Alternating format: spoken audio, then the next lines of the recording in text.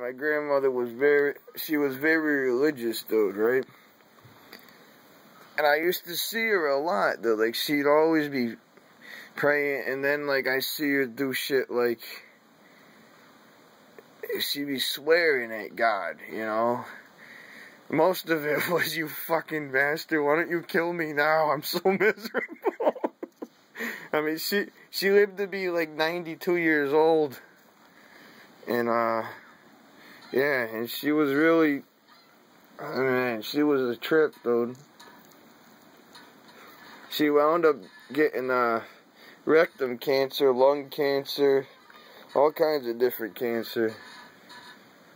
Right? So she was definitely terminal, dude.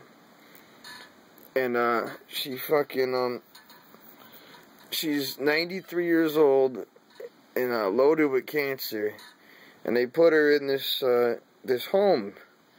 Because my aunt couldn't take care of her anymore, right? It's like, you know, like a place where you go to die, right? So, I tried to, you know, I went with my mother, too, before she passed, that, I went there, and, you know, I tried to see her all the times I could before she died. And I fucking come in there, dude, and I see my grandmother, right? And I'm expecting her to have all kinds of tubes in her and shit, you know? And I don't know, just be ready to die. Like, I was expecting the worst. And I fucking go in there, right? And I see her sitting on the edge of the bed. And she sees us, and she's like, "Oh, Michael, hi, you guys came and seen me." And I'm like, "Hi, Grandma," and I give her a kiss. And she looks at me, she looks at us, and she goes, "What the fuck is going on here?" She's like, "Why ain't I dead yet?" I was like, "What?" She's like, "These fucking doctors stuck me in here to die. All they want is all my money." I'm like, "I'm supposed to be dead by now." She's like, "I want to get the fuck out of here." I was like, wow. She's funny. She's not afraid at all. But, dude, I used to see her swear at God, dude, like... And I used to ask my mom, because my mom was religious, too. And I used to say, "Mom, isn't that bad that, you know, Grandma's always swearing at God?"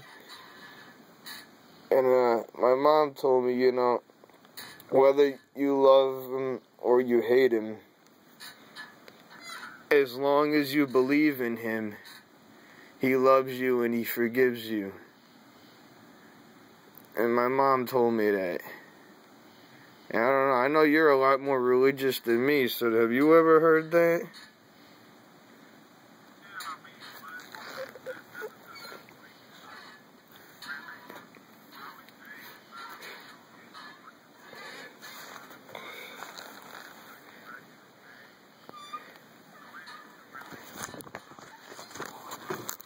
Yeah, no, I know what you mean. So, when I go out front, dude, every time I go out and have a smoke or even go outside and see the sky, dude, I always look up and I talk to him, I guess, hoping he's listening. Somebody texted me and bothered me, probably my wife. So then I wrote this song, dude, because I got mad at him this morning.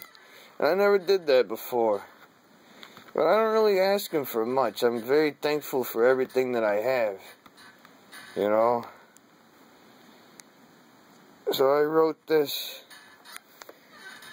He's not there. He's not there. I try to talk to him every time I look up in the air.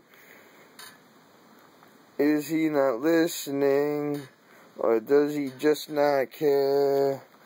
Oh, sometimes I get mad at the man in the air.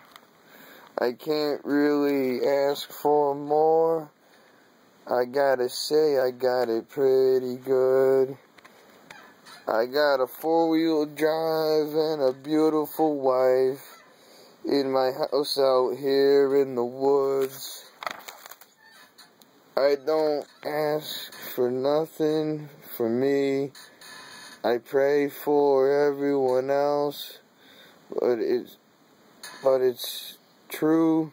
The Bible says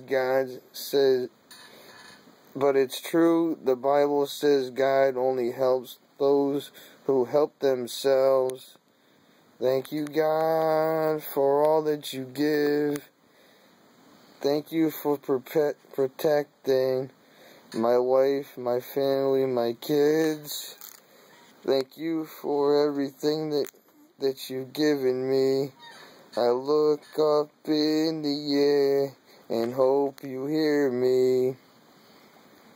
They say God is great and beer is good, but don't be a fool, 'cause without him, we'd have nothing to lose. Thank you, God, 'cause I know that you're there, looking down on us through the atmosphere. Thank you, God, for all that you give, and thank you for this life that we live. I know you like that one, dude.